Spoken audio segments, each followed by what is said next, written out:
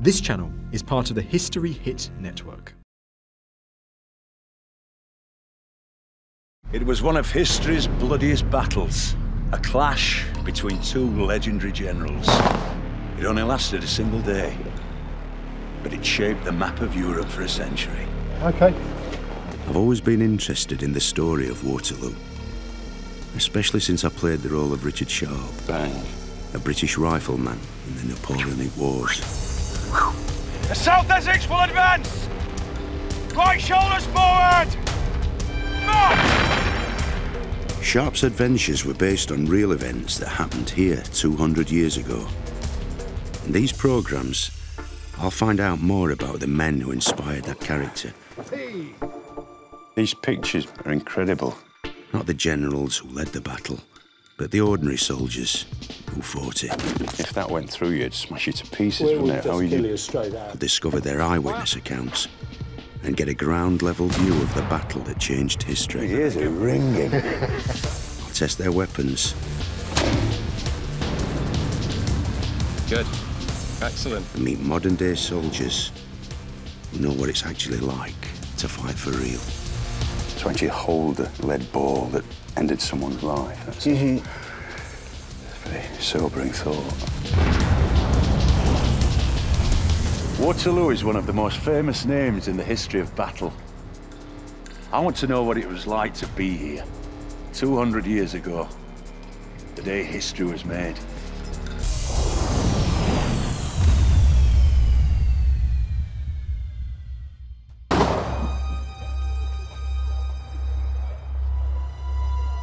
My Waterloo adventure begins in Chatham, in the southeast of England. These history enthusiasts are rehearsing for a huge reenactment of the battle to mark its 200th anniversary. Some of them have ancestors who were there when the French army of Napoleon Bonaparte locked horns with an international force under the British general, Lord Wellington.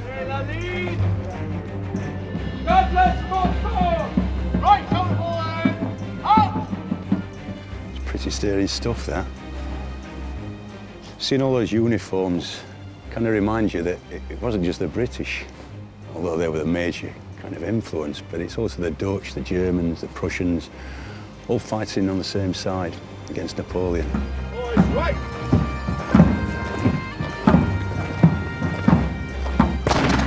It's loud, isn't it? 3 months before Waterloo, Napoleon had escaped from exile.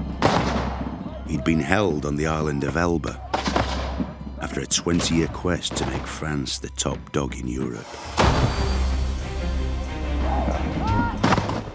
Now he planned to attack Brussels in Belgium, where Wellington was assembling an army with his Prussian ally, General Blucher.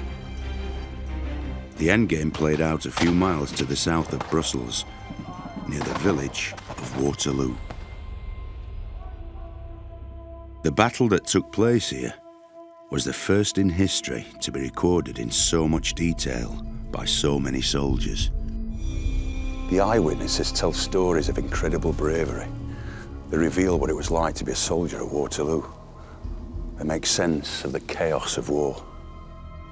Their stories will be my guide as I try to see the battle as they saw it at the time. And not just the fighting, but the waiting as well. On the night before the battle, the locals fled their villages as thousands of soldiers converged for the fight and wondered what tomorrow might bring. Private Tom Morris feared the worst, but his sergeant reassured him. "Tom," he said, "I'll tell you what it is. There is no shot made yet for either you or me. And it will be a sleepless night for the generals too." So this is Wellington's headquarters. Yeah, this is where he spent the night before the battle.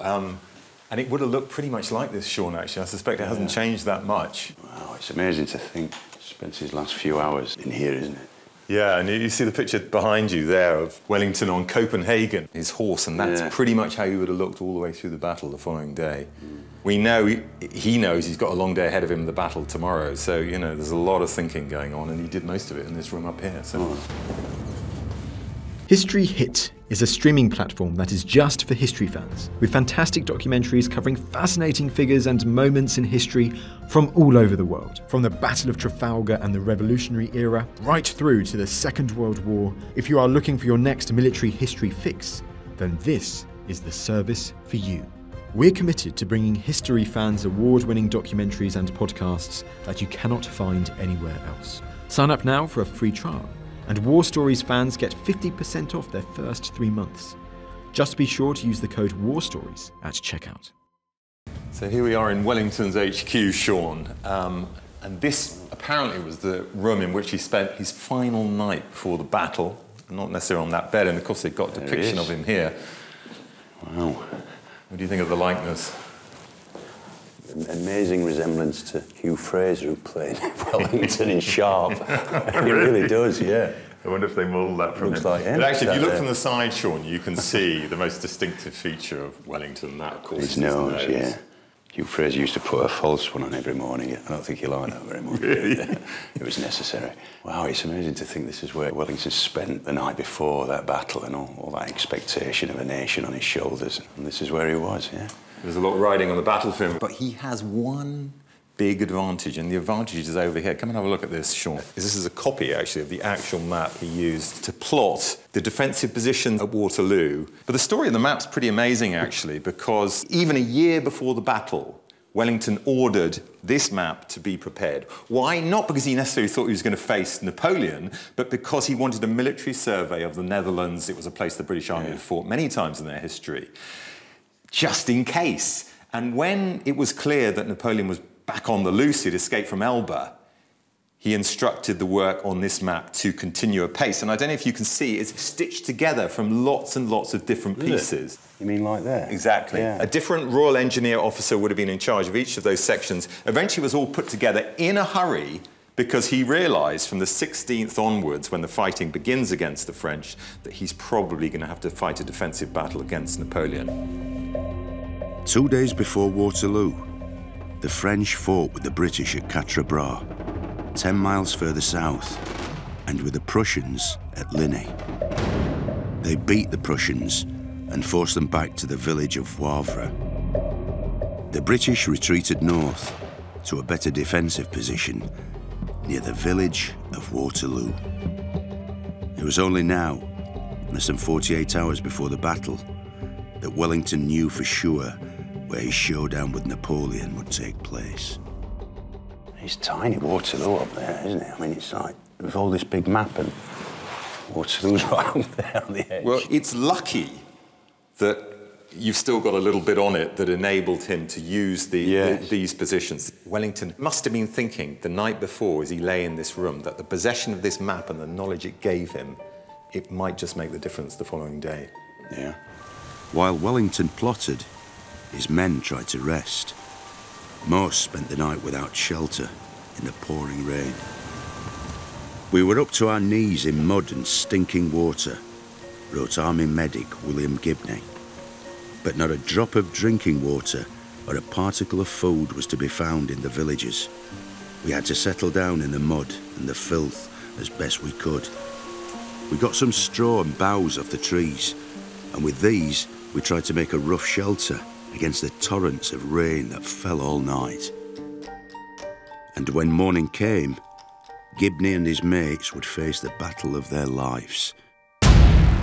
Coming up next, Bang. I find out what damage a Waterloo musket can do. The bone is disintegrating on impact. The limb would have to be removed.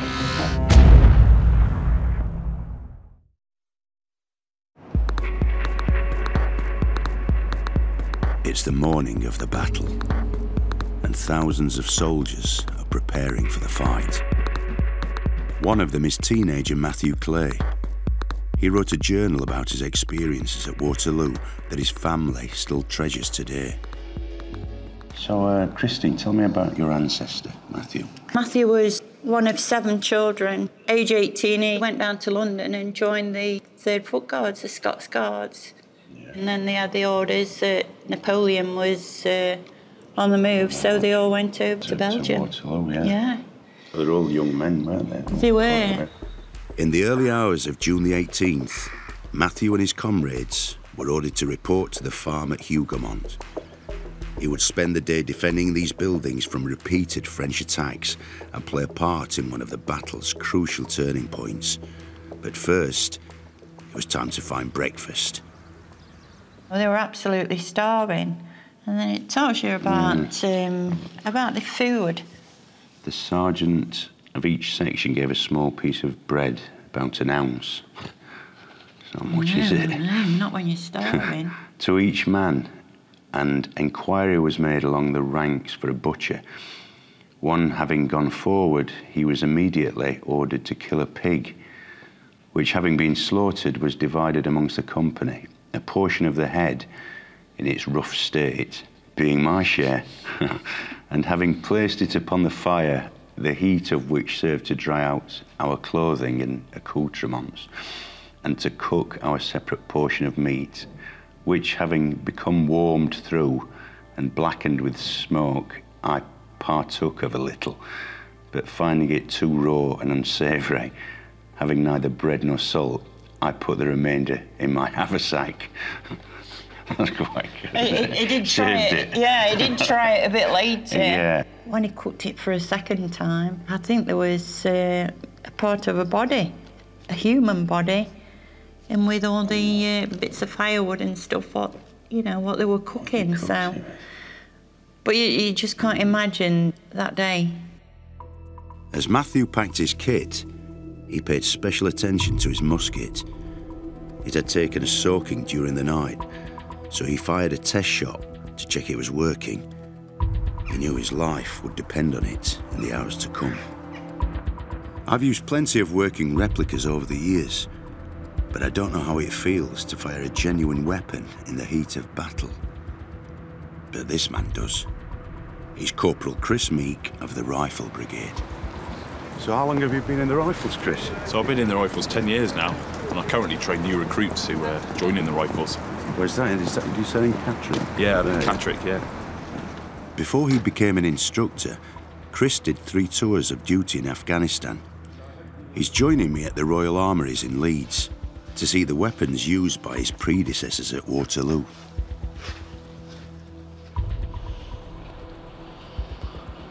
Oh, there's so many rifles.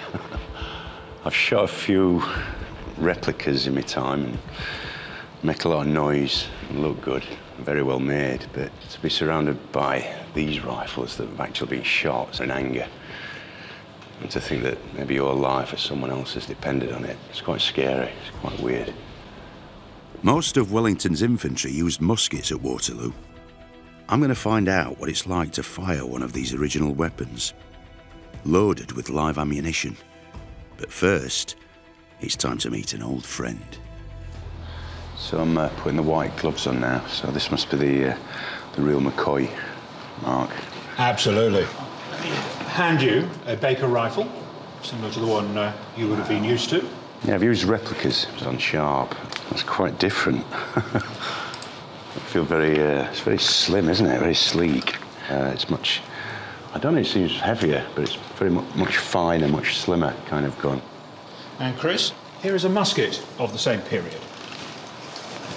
It's very front heavy, isn't it? I mean, to get it into a fire position, it feels quite heavy at the front, so it'd be quite a strain on your arm. So, I can't quite remember these sights. But the 1805 model, which is the one you're handling, is fitted with folding sights, so you can have 2 different distances to aim at. You see this, Chris? Do you know what that's for? No idea. Get it open. So we put the, I think the patches, wasn't it? Absolutely correct. Yeah. Patch, of course, is a little square bit of cloth which you can wrap around your musket ball, which allows you to load it with a very tight fit. And that's ready to go, isn't it? It would be, yes. I've had some powder in it. Bang. Brilliant. I'll leave you with it. Mark and his team of weapon experts have been testing their Waterloo guns to find out how deadly they were. They're firing live ammunition into materials that mimic the density and composition of human flesh, muscle and bone.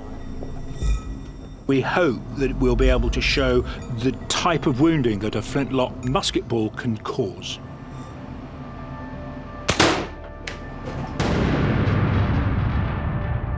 These slow-motion images are shocking. It's showing quite clearly that the bone is disintegrating on impact. The limb would have to be removed. There is no bone left. Terrifying, really. You can see the bone flexing as the bullet it's approaches. approaching. I feel a bit sick, actually. That is absolutely horrific. You don't want to get hit by this. The power of a musket is terrifying at close range.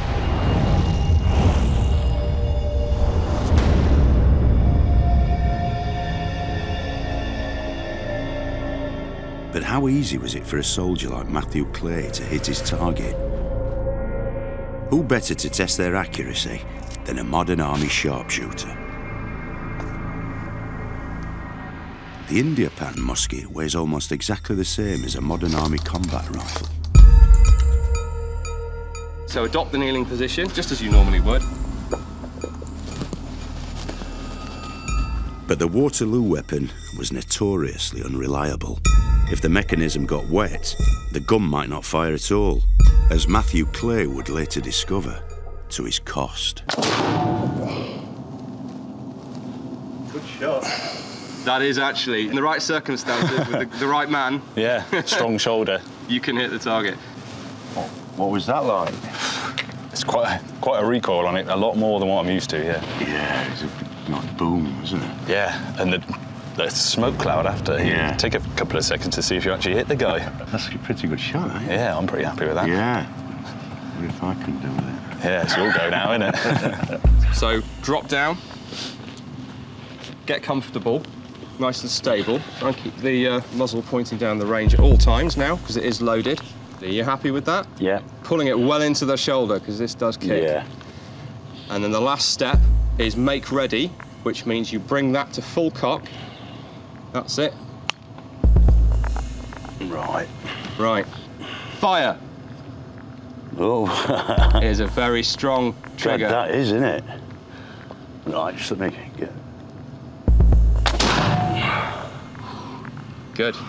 Excellent. So you hit what you're aiming at. Yeah, it's quite a big blast, isn't it? So how does that compare to firing a blank charge on a, it's different, on a TV yeah, set? very different. Yeah? It's much more of an impact, you know, with all your senses around you. I should imagine in those days when they were firing stuff like that and there was maybe hundreds or thousands going off, it must have been just kind of, the air must have just been resonating with the sound. And, it's hard to imagine the noise, yeah. Yeah. So yeah, it's just off the paper, but the human body is a lot bigger than a piece of paper. So you know, that's killed your target. Yeah. The target is dead. Coming up next, the battle begins, and I'm roped in to join a Waterloo gun crew.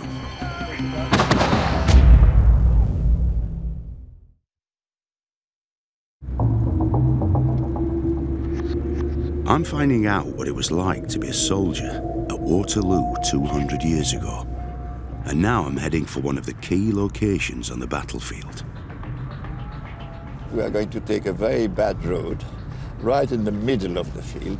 My guide is George Jacobshagen. He's involved in a charity that's restoring the historic buildings at Hougoumont farm. The day before the battle, there has been dreadful rains like we have had this morning. It's probably similar to conditions to what it is today. Sort of things. Imagine having to drag massive cannons through this sludge. You see, that's Hougoumont appearing there. To understand why Hougoumont was so important, you need to know about the rest of the battlefield too. Napoleon's forces were massed in the south. Wellington's troops faced them from the high ground to the north. This ridge was a strong defensive position. It allowed Wellington to hide many of his troops, making it hard for the French to target their artillery. And French infantry and cavalry would have to climb a steep slope to reach the enemy. Wellington also controlled the farm at Le Haye-Saint and the buildings at Hougoumont, where Matthew Clay was stationed. From here, the Allies could shoot crossfire and disrupt the flow of Napoleon's attacks. If Wellington kept control of these outposts, he had a good chance of holding off the French until his Prussian allies arrived from the east. It looks like a building site while the restoration happens, but you can understand why Wellington thought it crucial to defend this place, whatever the cost. So this looks quite an impressive building. You can see why Wellington put so much importance on it as a stronghold. Quite an impressive building indeed. There was the farm and the barn here. This was always Wellington's tactics to try to hide part of his troops.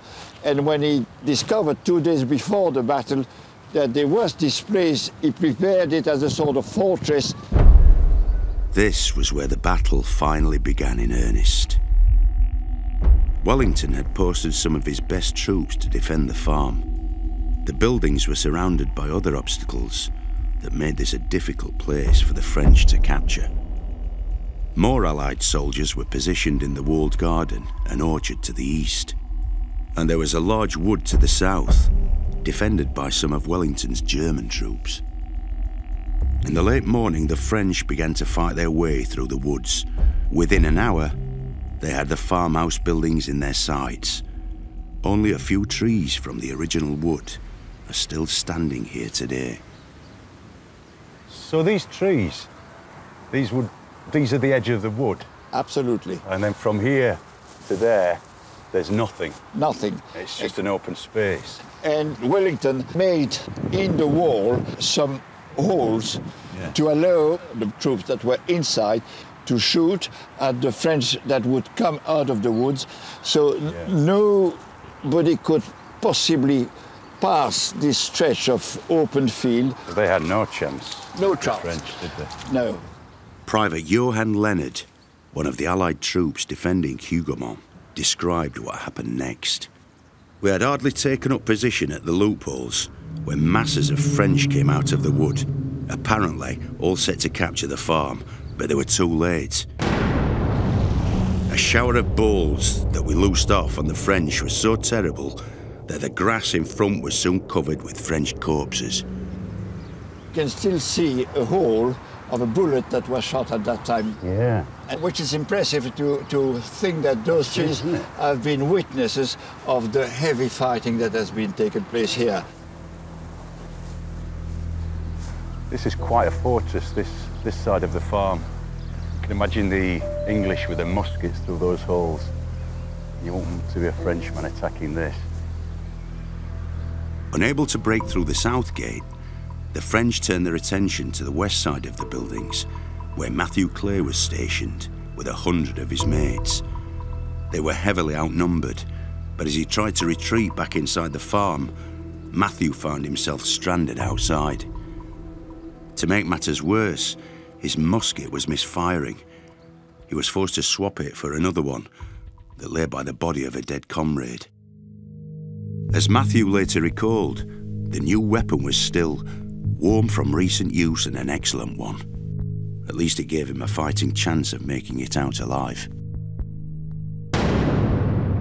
Meanwhile, less than a mile to the south, near an inn called La Belle Alliance, Napoleon was aiming his sights at the heart of Wellington's defences. So all the Allies would be right along that ridge line. Absolutely, and pretty much where you can see the houses there, you see the road going through them. Yeah. That's the centre of Wellington's position. He'd have had troops arranged on both sides, about a mile actually on both sides. But the bulk of Wellington's army is the other side. And the reason he's got them the other side is because what Napoleon is sighting in this position we're actually on here. From where we are, for a total of about 1,000 yards, was sighted cannon after cannon after cannon after cannon. Napoleon loved his cannons. He'd risen through the ranks as an artillery officer, and he knew how brutally effective his so-called beautiful daughters could be. What Napoleon actually wants to do is use these cannon to wear down the enemy. To just bludgeon them. Yeah, it's literally bludgeoning, but there's a problem he's got on the day of the Battle of Waterloo, and this is the clue to the problem. If you just have a look ahead of me here, Sean.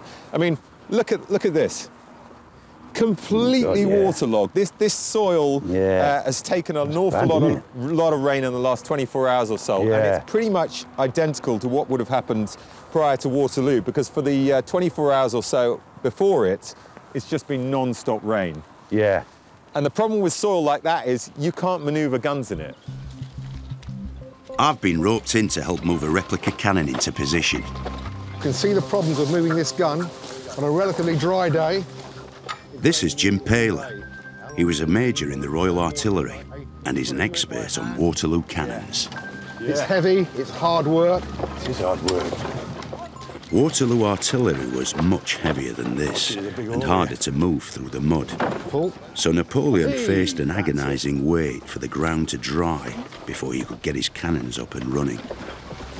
But the clock was ticking. He wanted to break through Wellington's defences before nightfall. And finally, he could wait no longer. Just before noon, he ordered his cannons to open fire. Gun captain, when you're ready, the first thing the detachment commander is going to do is order the gun to be wormed. The wormer is a big corkscrew. He's going to put that down the barrel and turn it to make sure there's nothing inside there. That will pull out any debris. Worm it? Worm it. It's called worming. Right. There's a lot of funny words in this, isn't there? Like worm. You'll notice how he uses it underhand. If something's going to go off, if you have your hand on the top, then you're going to lose your arm. The next job that's going to happen is a sponge man who is going to wet his sponge will now ram down the barrel, and that will extinguish any embers. If the embers weren't put out, the cannon could explode as it was being reloaded. Working at the business end of a Waterloo gun is no job for the faint-hearted, even when it's just a replica. So you can now give it real welly. And if you don't ram this properly, it's not going to fire. And everyone will think you're a big girl, OK? Napoleon had over 250 cannons at Waterloo, 100 more than Wellington. When the barrage began, the thunder of the guns could even be heard in Brussels, 10 miles from the battlefield. There you go. Now, if you do that 3 times a minute, you're going to win. Bloody hell. The heat of the moment, that must be very kind of difficult, just to keep your concentration. And when it went off, I nearly got incredibly loud. Whew, that's amazing, that. My ears are ringing. A well-drilled gun crew could fire at a rate of 3 rounds a minute. I wonder how long it'll take with a new recruit. Gun battery, 3 rounds, independent, rapid, fire! In the first half hour of the battle, Napoleon launched 3,000 cannonballs at the British lines. Yeah. It was a shock and awe tactic to demoralise the enemy before he sent in his infantry and cavalry to finish the job.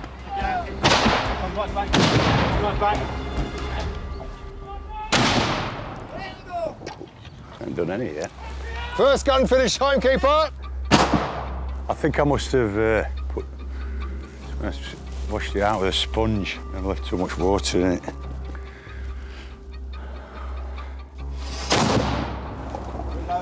Yes! That was just our first round. We managed 3 shots in the end, but Napoleon would not have been impressed. Number 4 gun finish. Timing for the first gun finish, please. 2 minutes 50 seconds for the first gun. Timing for the last gun. 9 minutes. 9 minutes. It wasn't my fault the gunpowder didn't light. It's one thing playing soldiers with a replica, but genuine Waterloo cannons were no laughing matter. We persuaded the Royal Armouries to let us fire this 200-year-old gun using live ammunition. We're testing it on an Army-approved range on Salisbury Plain, under the supervision of weapons expert Nicholas Hall. This cannon dates from about 1800, so it was in use at the time of Waterloo. I think that could go over the top. Do you? Simon West trained as an artillery officer with the British Army. He's fascinated by the experiences of his predecessors at Waterloo. Well, I think we've got a very rare opportunity today to actually see the weapon effects that were delivered by the Royal Horse Artillery at Waterloo. After the French cannons opened fire on Wellington's Ridge, the Allied artillery was eager to fire back. I reckon that's pretty good, actually. OK. But Wellington said no. He wanted to save his ammunition to use at closer range against foot soldiers and horses. I'm optimistic we're going to hit this.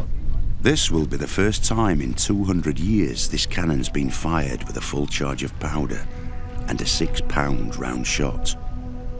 They'll watch the action from the safety of the control tower, and high-speed cameras will record the result. Paul Seaton and Mandy Chesterton had ancestors who fought in a Waterloo gun troop. They're about to see what happened when their 3 times great-grandfather, Bombardier Nathaniel Alme, was finally given the signal to fire. Okay, firing in 5, 4, 3, 2, 1.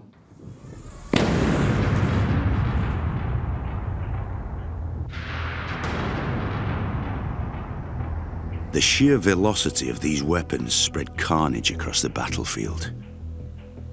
That ball was travelling at a couple of 100 metres a second and would have created havoc in the enemy lines. One well-aimed shot could rip through a column of infantry and kill as many as 20 men. Our cannonball finally ended its journey 300 metres from where the shot was fired, and it took a small hillside to stop it. So that's a good 3 feet in. Yep. It's a solid chalk. If that was a French cavalryman approaching it, obviously it would have gone straight through him. In the first exchanges of battle, Wellington ordered his artillery to hold fire.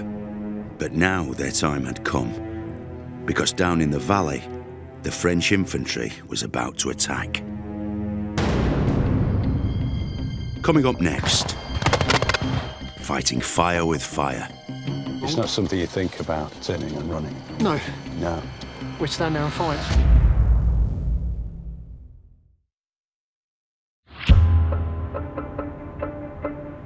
It's early afternoon on the 18th of June, 1815. The Battle of Waterloo has raged across this valley for nearly 2 hours. Napoleon's cannons are battering the ridge held by Wellington and his allies. The British general is desperate to stand his ground until the Prussians arrive. But the farmhouse at Hougoumont is also under attack by the French. And British teenager Matthew Clay is stranded outside with one of his mates. It was with Private Gann, and Matthew says nice things about him, saying it was his senior. Them two got stuck outside the gates, and it weren't till one of the officers come in, they opened the gates up and they managed to get in. It was a narrow escape. Moments later, a mob of French soldiers, some wielding axes, began to smash the gates. Matthew's journal describes the desperate efforts of his comrades to keep them out. I saw Lieutenant Colonel MacDonald carrying a large piece of wood or trunk of a tree in his arms, one of his cheeks marked with blood. His charger lay bleeding within a short distance, with which he was hastening to secure the gates against the renewed attack of the enemy, which was most vigorously repulsed.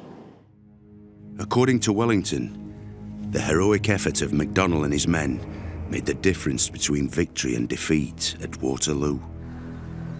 Barring the gates against the French ensured this crucial outpost stayed in British hands, and Matthew was there when history was made. These are the famous north gates of Hougoumont. It's where the French broke through, where the British repelled them. 200 years ago, this courtyard would have been a place of horror. A handful of French soldiers, trapped inside when the gates closed behind them, were put to the sword by the British. Such a scene of bayonet work I never before or since beheld. One of the British soldiers wrote later, "We look like so many butchers, red with gore." But amidst the carnage, Matthew Clay performed an act of mercy that saved the life of one French intruder. The enemy's artillery having forced the upper gates, a party of them rushed in who were as quickly driven back, no one being left inside but a drummer boy without his drum, whom I lodged in a stable or outhouse. This drummer boy, he was only, what 13? Oh, right, yeah. And Matthew managed to get him safe. He put did, him somewhere safe. These drummer boys could be anything from like 11, 12 year old. Yeah. You can't imagine that young lad being stuck inside doors when all these the French are dead, and he's there like, what do I do? Witness to that, yeah. Should be proud of him. I am very proud of him, Sean. Yeah. These lads who fought at Waterloo, it's nice to keep the memory. The French would continue their efforts to capture Hougoumont for hours to come. But time was running out for Napoleon because Wellington's Prussian allies were getting closer to the battlefield. The Prussians were marching through mud from the east. It would be hours before they were able to join the battle. But if they made it before nightfall, they could reinforce Wellington's troops on the ridge and also attack Napoleon's forces from the south. If they didn't arrive in time, the French had every chance of breaking Wellington's line. It had been battered by artillery for 2 hours, and now the French infantry was ready to mount its first attack. So, Sean, we're following in the direction of the first major French attack the day of the Battle of the Waterloo. The cannons at the Grand Battery on the ridge behind us have been softening up the Allied line ahead, and now it's time to send the infantry in, and they're sending them in these massive columns. The French always attack in columns because it's easier to manoeuvre that way, and there's also this psychological effect of the defenders seeing this huge mass of troops. How many men? 2,000 men in a single column, and there's a block here, another one there, and another one over there, and these 3 massive columns with the head of the column 48 men wide. So it's all covered, all this field is covered by thousands and thousands of men. All you can see are men as far as the eye can see in these solid blocks, and it must have seemed to the defenders on the ridge that they were going to be completely unstoppable. Now, cannon are firing at them, so they're taking casualties, these columns, but that's not making any difference to them. They're so well disciplined. The men are just falling out, the injured and the killed, and they're carrying on, they're closing up ranks. Slowly but surely, they're getting towards the Allied positions up on the ridge there. Now, up there, just on the ridge lines we can see ahead of us, there's a big block of Netherlands soldiers, 2,000 of them, put in front of, rather unfairly, I think, by Wellington, in front of the ridge line, and they were the first point of defence. And as these massive columns were getting closer and closer and closer, the Netherlanders were getting more and more spooked. And when they got really close, they just up-sticked and left. And they just stream on back through the British line, and all you've got left now are the British soldiers. And the question is, are they going to be enough to stop the French breaking through the line? His forces were outnumbered, but Wellington trusted his infantry more than any other part of his army. Now was the time to find out if he was right. Ready. Fire! Bang! Recover! These reenactors are practicing the drills that made Wellington's infantry such a formidable foe, under the guidance of former Army Rifles Major Rob Ewell. To find out how they prepared for battle, I'm joined by serving soldiers from the Coldstream Guards. Their predecessors fought at Waterloo. So, Rob, I'm just imagining I'm a French soldier, one of the infantry. I've got thousands of my mates each side of me, used to winning. And just going up that hill, I wonder what Wellington's got in store for us on the other side. Yeah, well, not what Napoleon's expecting. Napoleon is used to winning against the conscript forces of the European armies, and he's expecting his artillery barrage has already demoralised the enemy forces, so that when you crest the ridge line, you're going to be able to deploy into line and destroy the enemy in front of you who are already on the point of breaking. However, you're facing the British Army, which is the only professional army in Europe during the Napoleonic Wars, and which is incredibly well drilled. So, Charlie, this is, I guess it's nothing new to you, modern-day soldier drill. When we're in the field, when we fight, we employ at the very lowest level drills. And so a section battle drill encompasses everything that you do from the moment you come under fire through to fighting through and clearing the enemy position. It's a one word of command from which a number of actions happen. And it's the same as we see here.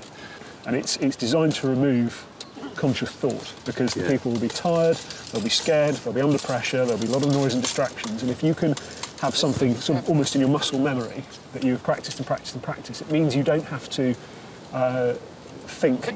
So we're like modern-day robots. Everyone knows what they're doing. Yeah. Just gets on with it. So I think the minute we don't do it is when something goes wrong. Yeah. And when it all goes belly up, And that individual that's seen something, forgets what he's doing as that drill, will cost their lives. So, with the drill, how does that help you cope with fear? How do you address that? It's the fear that keeps you sparking. Yeah. It's the thing that makes you look out for disturbed command-wise and things like the out of the ordinary. It's that fear that keeps that in the back of your mind all the time, and it works hand in hand with the drill as well. Because if you sort of be a bit blasé about the fear, you then become slack on the drills, like we alluded to earlier, and that's when mistakes start to get made and things start to go wrong. I think there's definitely a coercive aspect as well, because fear is, again, it's directional. Are you more frightened of the enemy, or are you more frightened of the consequences of turning and running?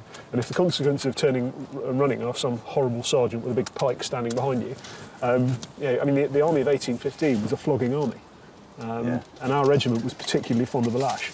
You read the punishment book, there was a soldier absent from camp for an afternoon, 350 lashes. This is not an army that tolerates people turning and running. So actually the threat in front of you is almost less than the threat behind you. But also, mates around you, it's, as it is today, you've got other people depending on you. Sure, yeah. It's not something you think about, turning and running. No, because, well, we don't, do we? No. We stand there and fight. Make ready! The firepower of a single well-drilled infantry unit is impressive enough. If you multiply that by 100, it's terrifying.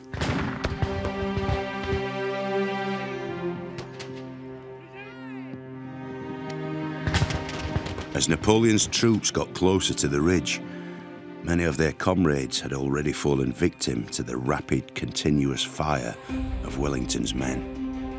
Others had been killed or maimed by artillery, but still they marched forward through the trampled crops.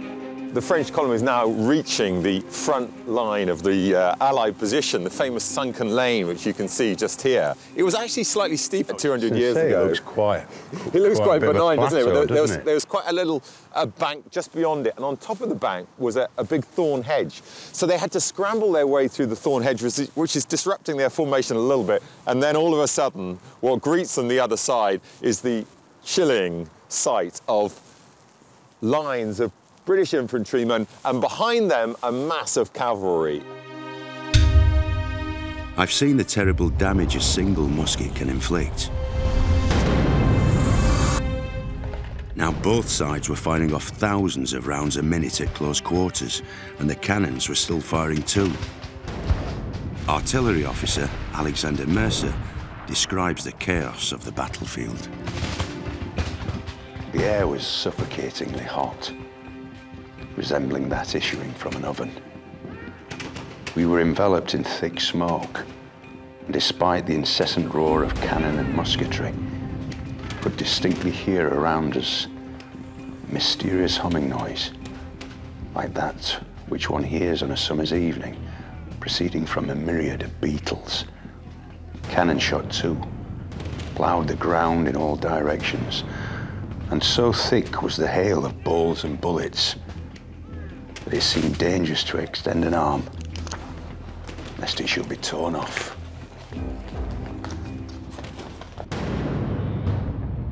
Next time, I test the swords of Wellington's horsemen. Took his ear off. I get to grips with Waterloo surgery. Push hard and back gently. And find out why this battlefield discovery is unique. To actually hold a lead ball that ended someone's life. That's a very sobering thought. It was one of history's bloodiest battles, a clash between two legendary generals. It only lasted a single day, but it shaped the map of Europe for a century. Okay. I've always been interested in the story of Waterloo, especially since I played the role of Richard Sharp, a British rifleman in the Napoleonic Wars. The South Essex will advance! Right shoulders forward! March! Sharp's adventures were based on real events that happened here 200 years ago. In these programmes, I'll find out more about the men who inspired that character. These pictures are incredible. Not the generals who led the battle, but the ordinary soldiers who fought it. If that went through you, it'd smash you to pieces, Well, wouldn't it? How would you straight out. Discover their eyewitness accounts and get a ground-level view of the battle that changed history. Here's it ringing. I'll test their weapons. Good. Excellent. And meet modern-day soldiers who know what it's actually like to fight for real. To actually hold a lead ball that ended someone's life. That's a very sobering thought. Waterloo is one of the most famous names in the history of battle. I want to know what it was like to be here 200 years ago, the day history was made.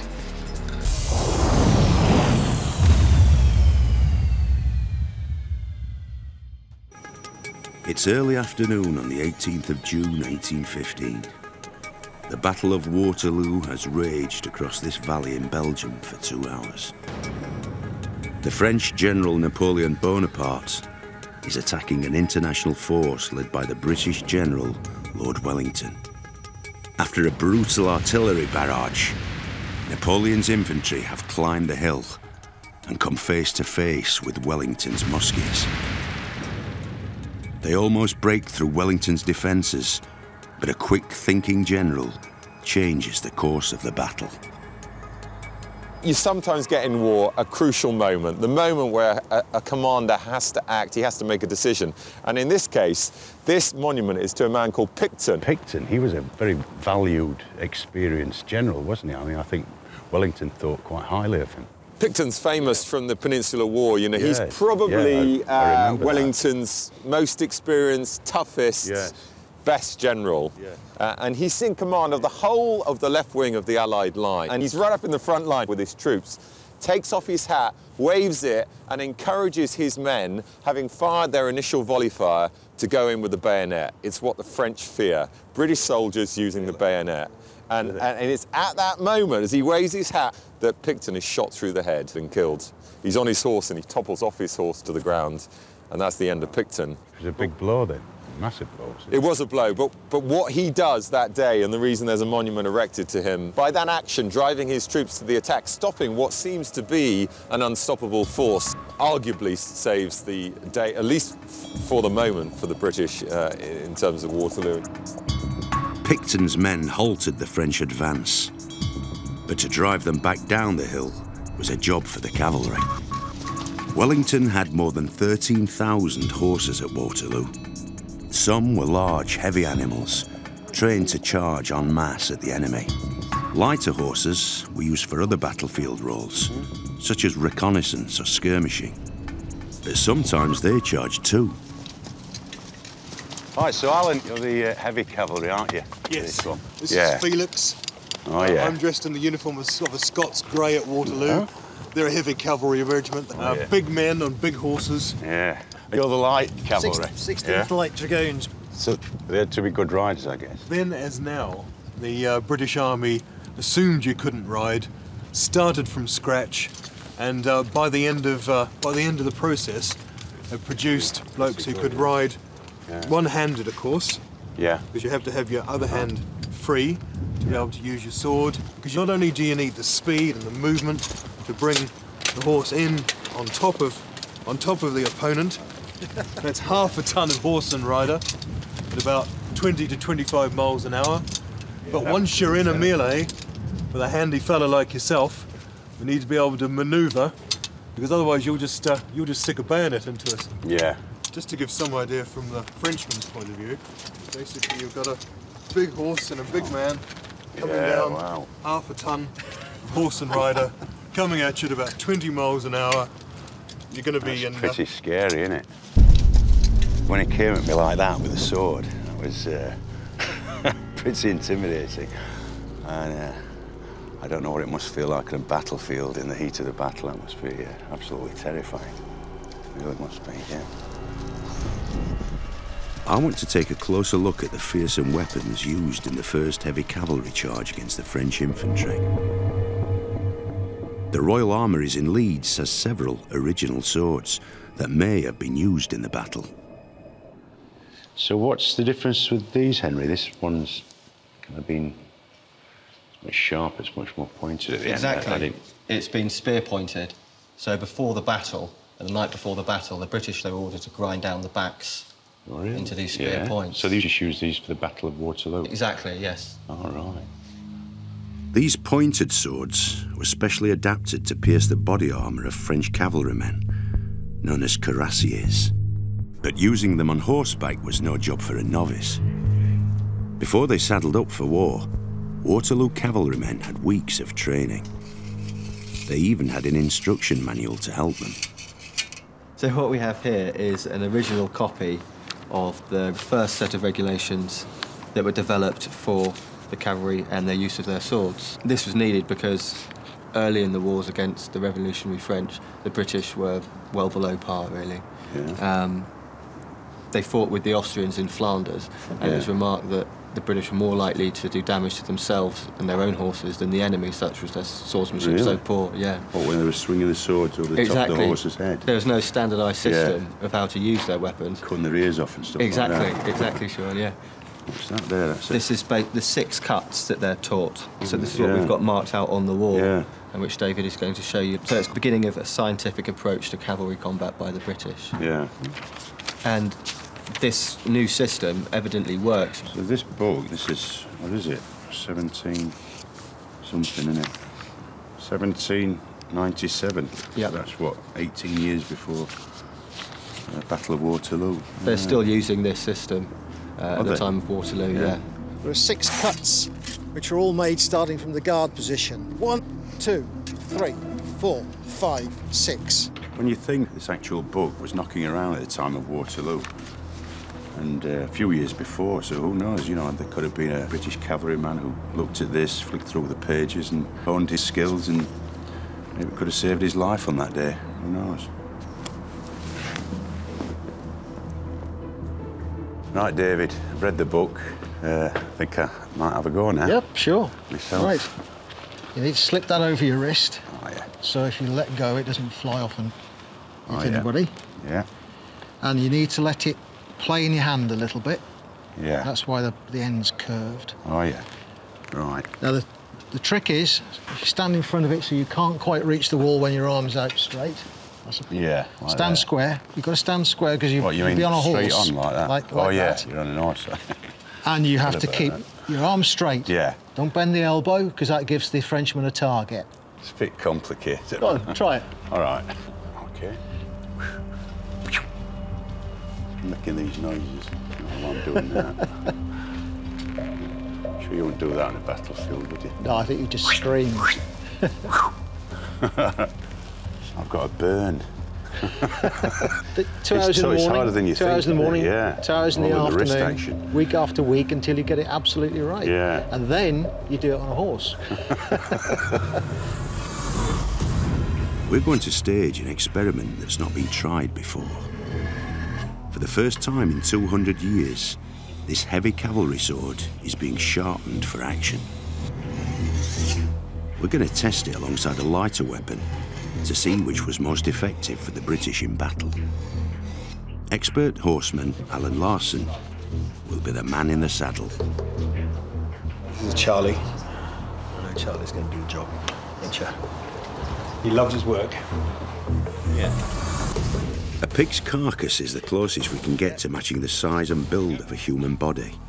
Some French cavalrymen wore armour at Waterloo, but most soldiers had to make do with more basic protection.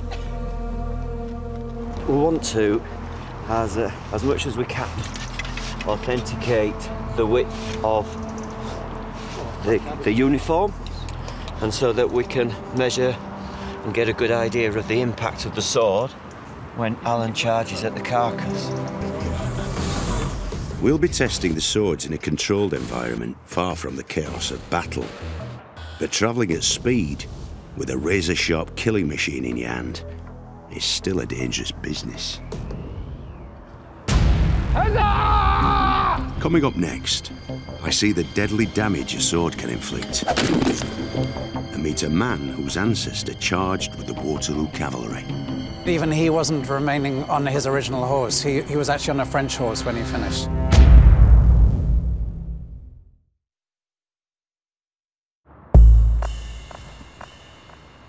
We're testing the swords used by the British cavalry at Waterloo to find out how deadly they were. By early afternoon on the day of the battle, thousands of horsemen were charging at the French infantry. Oh, look at them. Wow. Some used heavy swords, others preferred the sabre. Between them, these weapons caused nearly 20% of the injuries at Waterloo. But which one was worse? So he's testing the heavy cavalry sword on Yes. this one? Yeah. That's what we're doing first. Good shot, that, wasn't it? Good strike. Look at this. Yeah. Took his ear off. Well done, sir.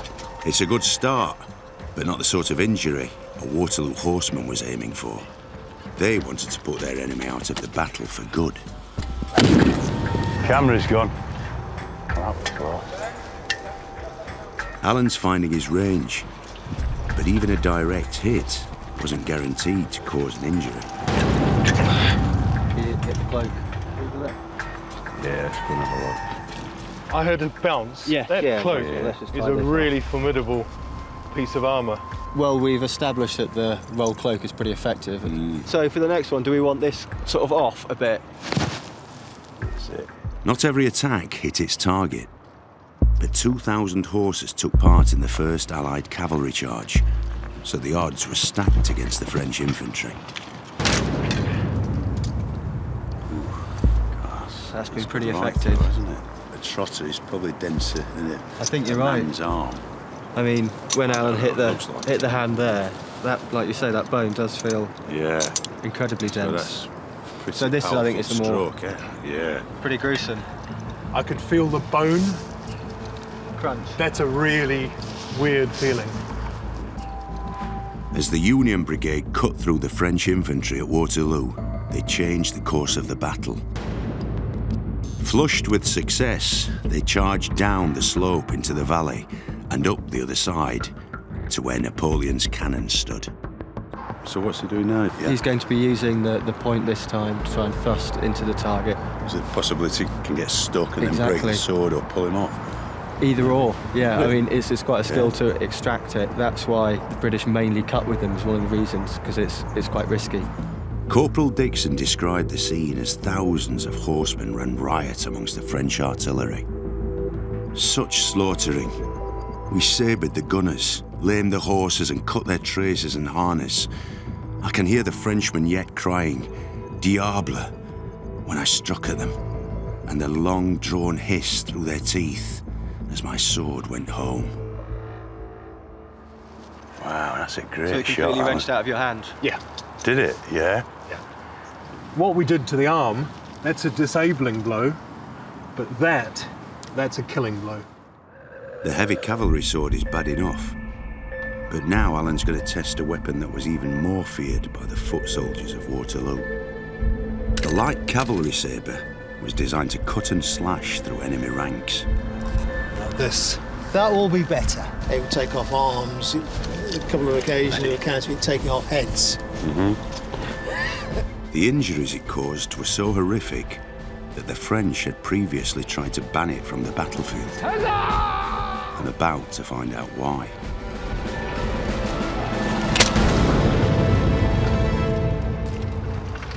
Damage. It's better balanced.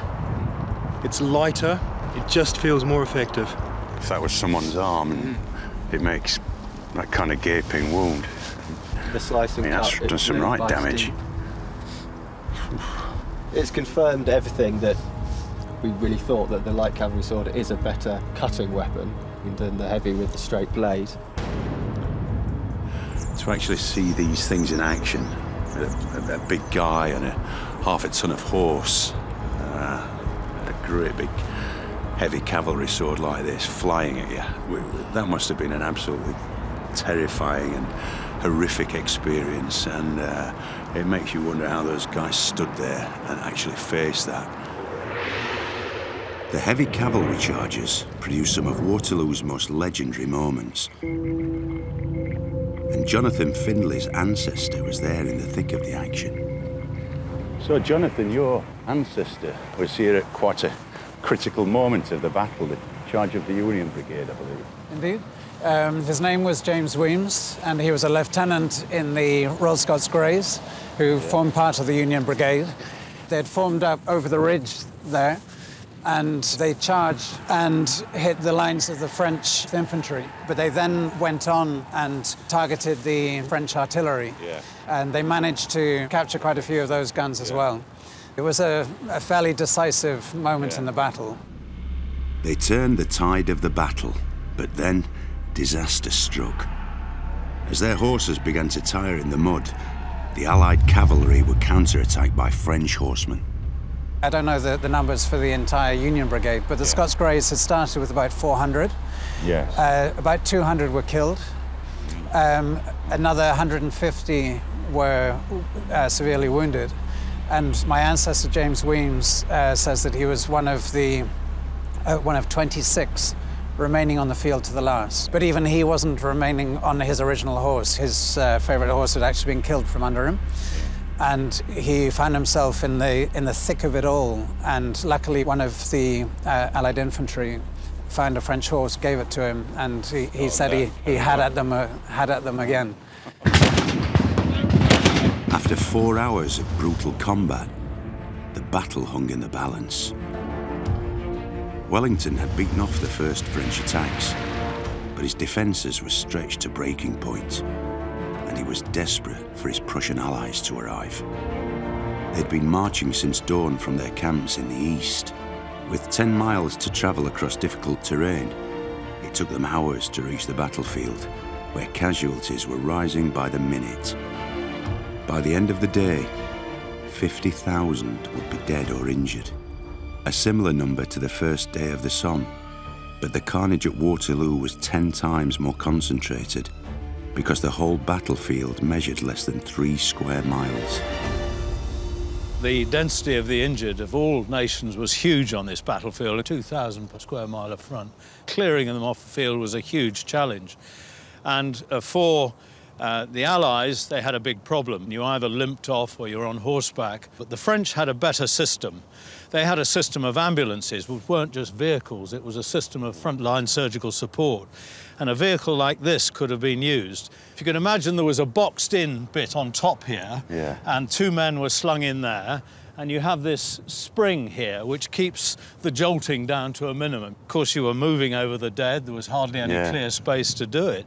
It's pretty basic, isn't it? I suppose it's better than nothing. Well, I think it is.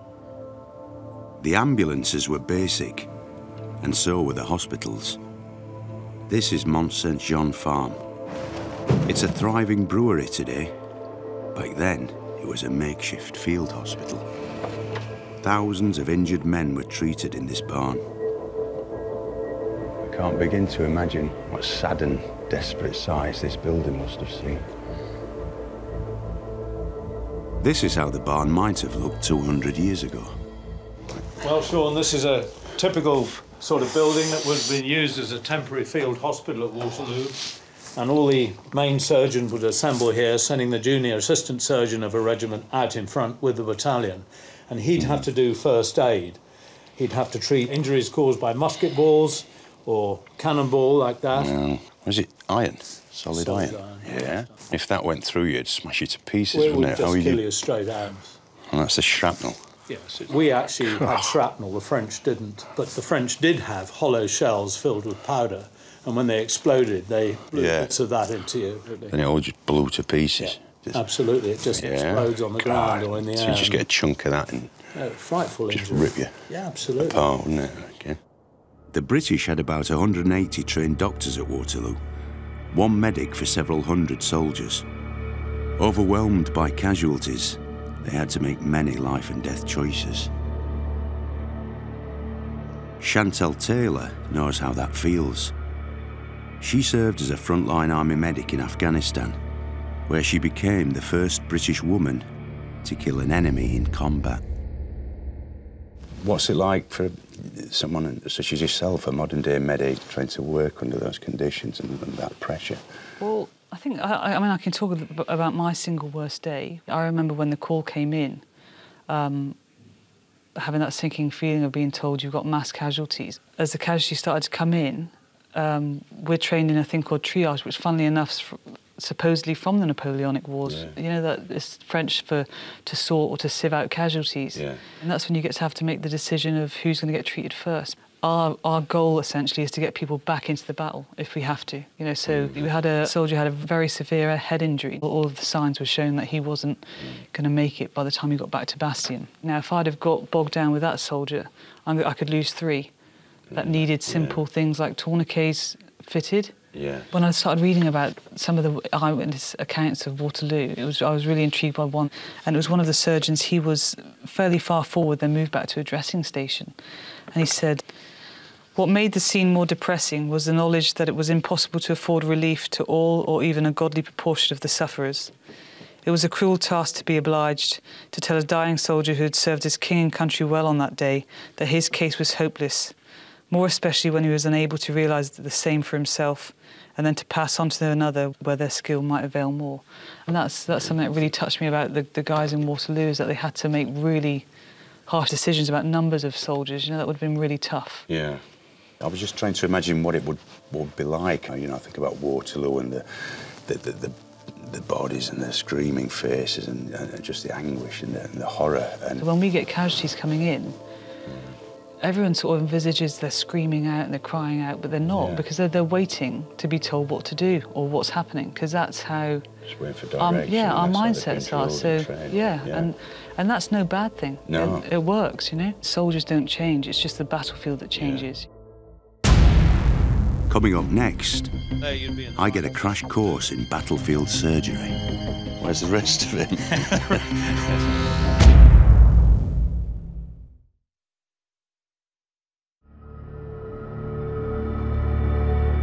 These look like weapons of war, but they saved lives at Waterloo. Army doctors amputated more than 2,000 limbs that day, a terrifying procedure in an age before anaesthetic. This is a big operation. Someone strong like you is going to have to put his hands and arms right round to keep his arms still. Where's the rest of him? Well, this is just a workout model. You're holding him down. The skin would be pulled down on the leg, while somebody put on the screw tourniquet here. That cut all the blood off from that?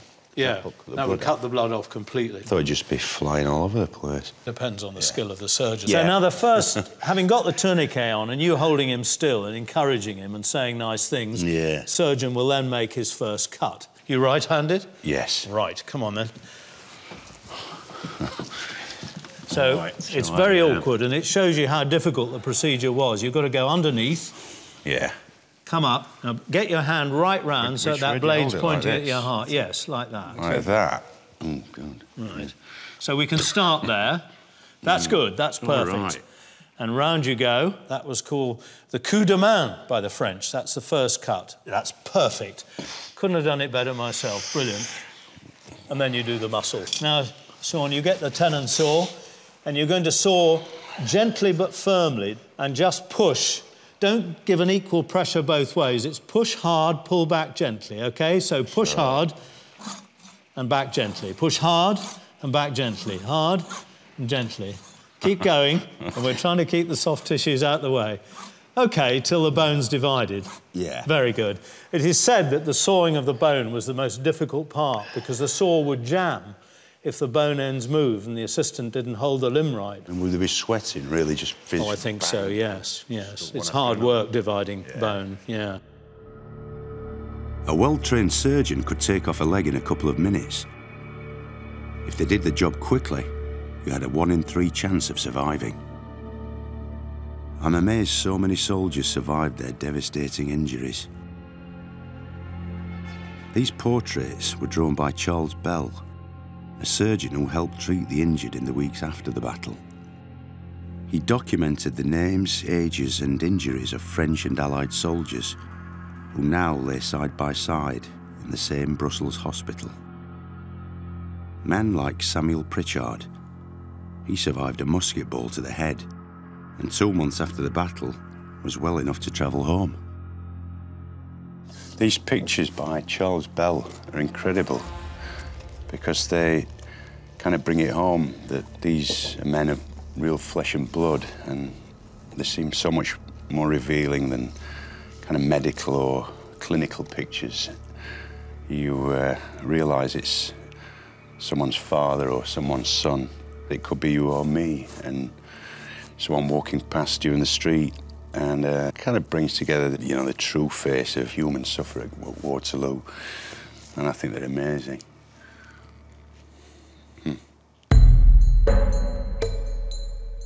This is the portrait of another Waterloo veteran. Her amazing story has been pieced together by her descendant, Jane Leaper.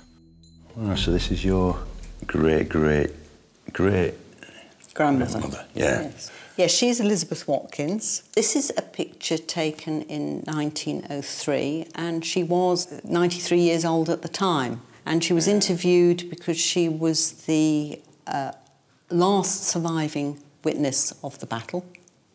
And she was aged 5 at the time of the battle. Wow. What was she doing at that age, 5-year-old at the Battle of Waterloo? She was the daughter of Daniel Gale and his wife Mary. Daniel had joined the Rifles in 1812. 95th Rifles? The 95th Rifle, yeah. the same one as yours, yes. What rank was he? He was an ordinary soldier. You would have been ordering him around. And her mother, Mary, though, was with him. She was a camp follower. Yeah. And she tried to get as close to the battle as she could. She followed him to Waterloo. And then she helped out in a field hospital during the battle. Right. Elizabeth remembered being given bandages, lint to pick, as it was called, for bandages, which her mother did to keep her busy. But despite that, she remembered the cloth falling from the face of a young soldier and seeing him lying dead with his face towards the battle. His eyes still open, staring towards the battle was what she remembered. Yeah. And that memory of Waterloo remained with her all her life. For a 5-year-old to see that, I'm sure that stays with you forever. While Elizabeth and her mother worked inside the hospital, the road outside was a scene of chaos, as injured troops were moved in and out of the building. In the late afternoon, one of Napoleon's officers mistook the activity as a sign that Wellington was retreating. With nightfall and the Prussians approaching, he ordered a massive cavalry charge. 5,000 horses rode towards the ridge through the narrow corridor of land, half a mile wide, between the farms of Hougoumont and Le Hay-Song. With so many horses packed into such a small area, they were an easy target for Wellington's artillery, who fired at them with case shot and canister. We tested this fearsome ammunition with an original Waterloo cannon. Now, canister, you have lots of metal balls, maybe up to 80, inside a tin can, hence canister. And at short range should kill a lot of enemy cavalry as they're galloping up the hill towards you. What we're looking at is close targets, but having wide effect. This is your last safe moment weapon of choice. Stand by, firing in 5, 4, 3, 2, 1, fire. British artillery officer Alexander Mercer described the scene of carnage as men and horses fell like grass before the mower's scythe. The very first round I saw brought down several men and horses, making terrible slaughter. We were a little below the level of the ground on which they moved, and this gave more effect to our case shots, for the carnage was dreadful.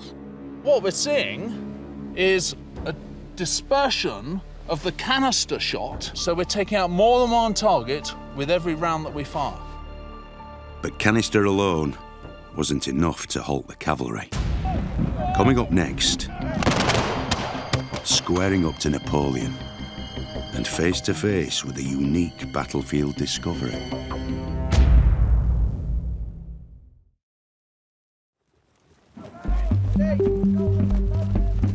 By late afternoon, Napoleon's cavalry had launched charge after charge against the Allied infantry.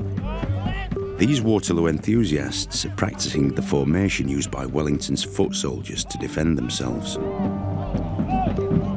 I've been joined by a serving officer with the Coldstream Guards. We're here to speak to Rob Ewell. He's a retired major from the Rifles Regiment and a Waterloo expert.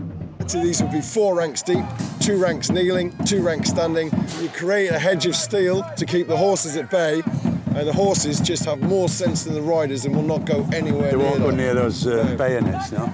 And then the rear 2 ranks would be firing continuously by rank, so there's always a rolling fire again. As the infantry squares formed, cannons continued to fire. Artillery, abandon the pace! And then, with the horses almost upon them, the crews ran for cover beneath the walls of bayonets. A battalion of between 600 to 800 men was expected to be able to form square in a minute and a half. And that's how well drilled they were. As soon as they heard that resist cavalry, it just happened. There were 36 Allied squares in total, stretching from east to west across the ridge.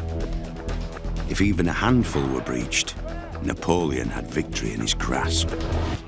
Obviously, forming square, you're concentrating yourself into a defended area so that the cavalry can't get out. But in that concentration, you create yourself into a target that if the artillery can get at, it'll have an effect on. When you are threatened both by artillery and by cavalry, you end up between a rock and a hard place. They were forced to remain in square and presented a nice big juicy target for the cannons that kept on firing. And you have descriptions of a cannonball coming through the ranks and carrying away more than 20 men, and yet of course they would be equally vulnerable if they broke from the square. Yeah. Then they would be cut to pieces. They just had to stay. Yeah, it must have been tremendously difficult for to maintain good order and discipline. Yeah. Everybody's survival depends on each man doing his business. The squares took terrible punishment for nearly 2 hours. It was impossible to move a yard, wrote one young soldier, without treading upon a wounded comrade or upon the bodies of the dead, and the loud groans of the wounded and dying was most appalling.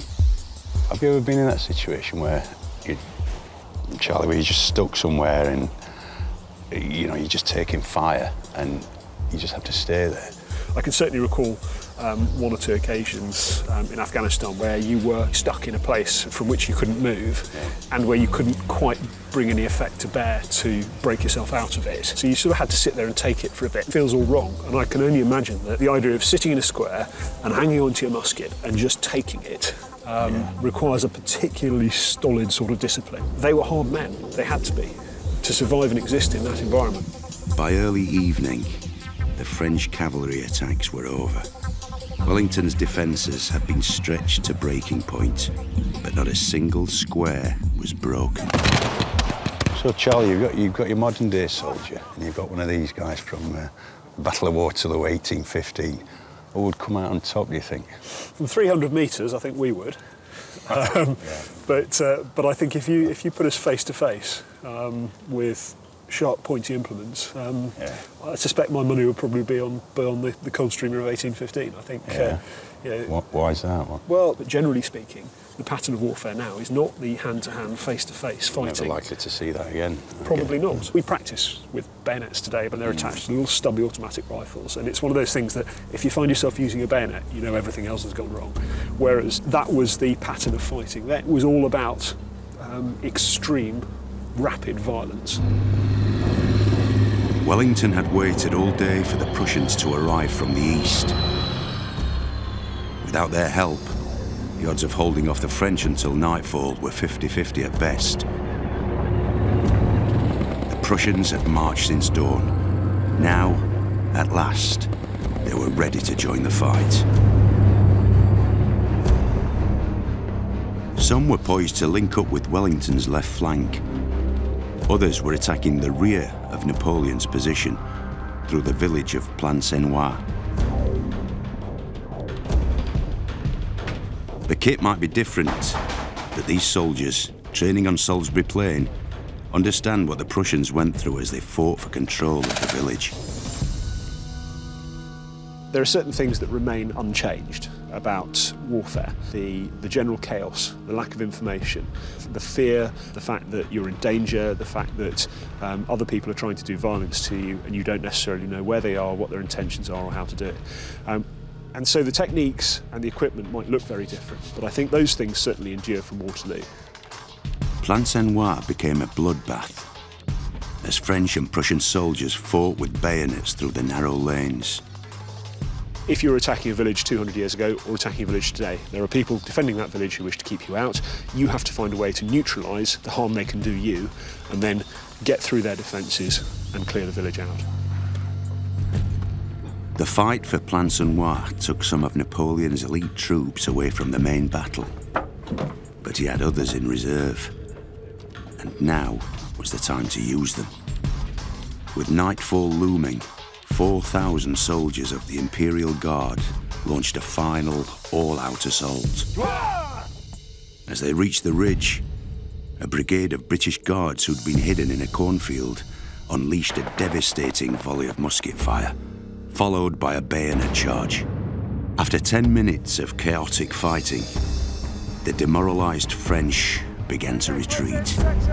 Once Napoleon's elite troops were beaten, the rest of his army knew the game was up. After 9 hours of bloody combat, the Allied forces of Wellington and Blucher had claimed an unlikely victory. Jolly good, well done, boys. 50,000 men were killed or injured at Waterloo, enough to fill a football ground as big as Liverpool's Anfield Stadium.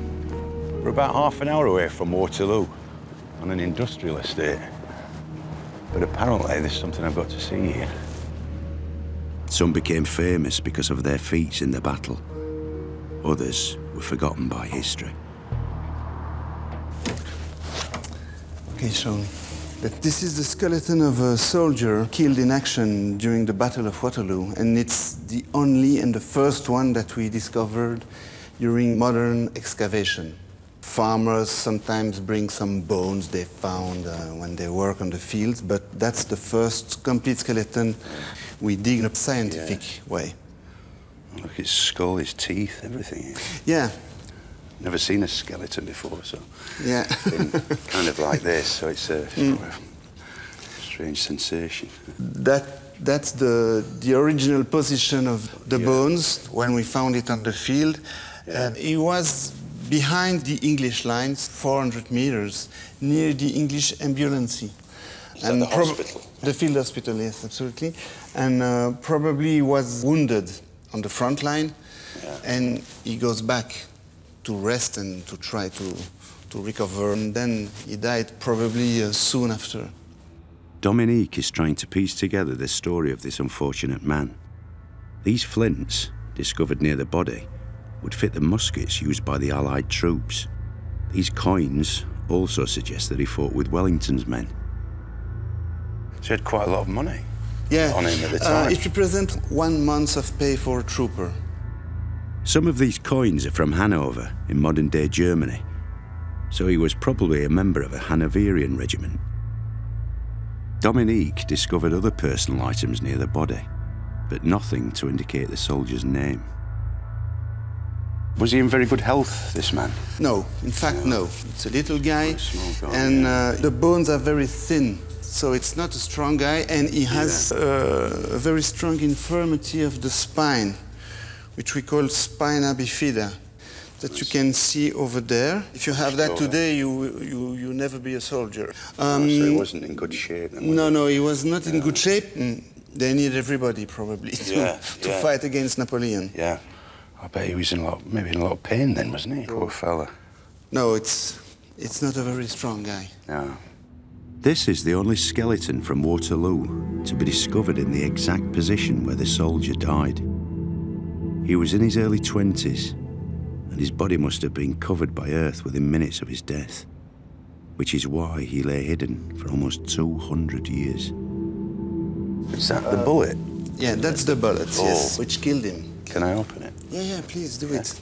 That's heavy, isn't it? Yeah, that's 21 gram heavy. That's a French bullet. Is it?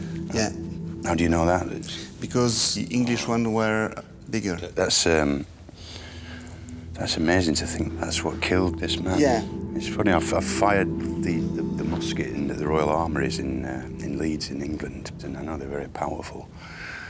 But to actually hold a lead ball that ended someone's life. That's a very sobering thought. Yeah. Go put it back.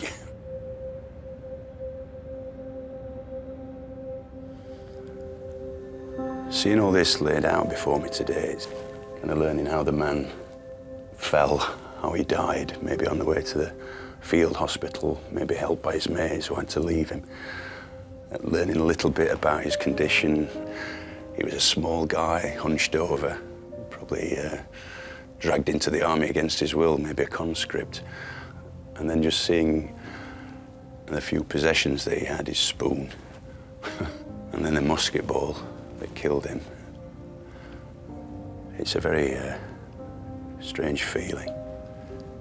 We'll never know this man's name, who his family were, his loved ones, whether he had children, his mother, which village he was from. Simple things like that. But in a strange kind of way, this has brought me closer to the real soldiers of Waterloo who fought and died than just about anything else I've seen.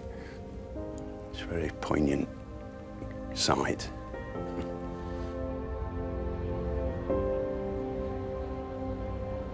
After he'd lost the battle, Napoleon escaped into the night. He surrendered on the 15th of July and ended his days in exile on the remote island of St. Helena. The man who defeated him became a national hero. Wellington. His victory cemented Britain's place as a major world power and paved the way for almost 50 years of peace in Europe. But it was won at a terrible cost. "Thank God," said Wellington. "I don't know what it is to lose a battle, but nothing can be more painful than to gain one with the loss of so many of one's friends." Ever since I played sharp, I've been fascinated by the story of Waterloo, especially the ordinary soldiers. It's been interesting. I've been able to step out of my ordinary life and just learn a bit more.